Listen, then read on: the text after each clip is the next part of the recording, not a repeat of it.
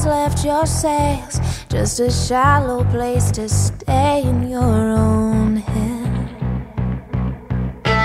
You want open doors, let skeletons come out, but the chains won't let you open your own mouth. But I speak words for you.